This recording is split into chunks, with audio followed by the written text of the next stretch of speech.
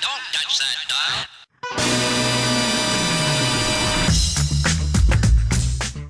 A growing number of people are finding film making an accessible way of expressing their creativity. Wow. And the Syracuse International Film Festival recognizes there are now many talented filmmakers all over Central New York who crave an audience to showcase their work. Hence, the first annual Syracuse Short Film Festival is born. And joining us tonight with more about the event is Director of the Syracuse Short Film Festival, James Domroe, and Syracuse Film Office Artistic Director, Owen Shapiro. Guys, welcome. Nice to have you both here. My goodness. How many filmmakers do we have in Syracuse? Do you think, James? More than the population of the city. Yeah. It's true, though. I mean, it used to be you had to have the right equipment, and they're very few and far between. Now, you were saying everything from cell phones to major films are being done. Exactly. Yeah. So tell us how the Short Film Festival started. You know, I'm a filmmaker here in Syracuse, and I like making films. I like seeing other people make films. So I kind of put out a Craigslist ad, and I knew all my little film buddies, and we all got together, and we're just like, hey, let's just have a filmmakers meetup.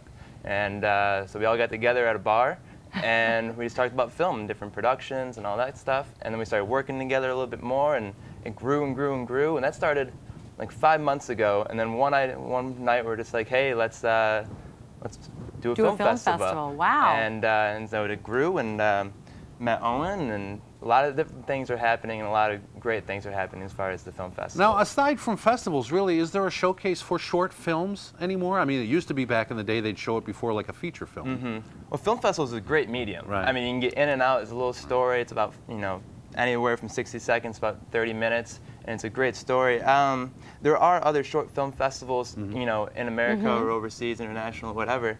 But this is the first ever Syracuse thing. We're trying to recognize Syracuse as a great film location. It's got a lot of beautiful locations. Right. You're saying it's all local filmmakers all as well, local right? All the filmmakers, submissions were. And is that what you did? You took submissions and went from there? We put an open call, and we got more submissions than I ever thought we were going to get. You know, I thought it was just going to be a couple of them, but we ended up getting about 50 submissions. Wow. And they're all very, very talented filmmakers and very great short films. Now, Owen, you teach film at SU. At Syracuse University, right. Are most of your students involved in this as well? Or? They've been gone during the summer I was going to say. when James developed this, but certainly for future years, we expect to have Syracuse University students and their films in the Short Film Festival for sure. Great. And we do have some of them in the Syracuse International Film Festival with our Carol North-Schmuckler New Filmmaker Showcase, which honors Carol and showcases the films that have been made by Syracuse students. But we hope that in the future will include all Central New York students. And there are short films shown, as James said, in film festivals. But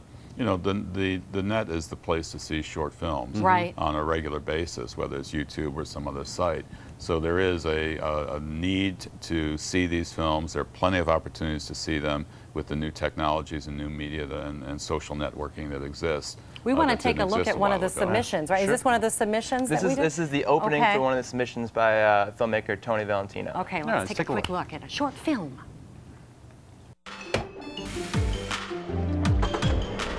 Hey, nice start.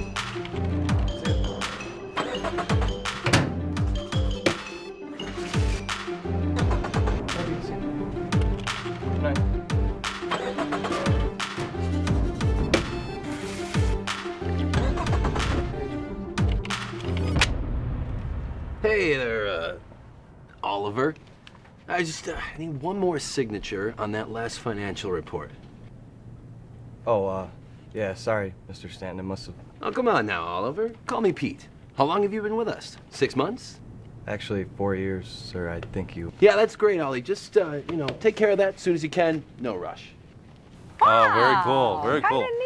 Yeah. Wow, we're looking forward to seeing all the short films, and boy, it just sounds like it's going to grow and grow and grow in the years to come. Yeah, so. August 14th, which is next Saturday, so it should be great. World Martini Bar focusing in Hanover Square. There you go. From 2 to 10 o'clock. Wonderful. I'll bring my cell phone camera. There we go. We can make a film while we're at the short. I'm sure there'll be a lot of films out there. Into the creativity. Thank you very much, both of you. Thank you so much.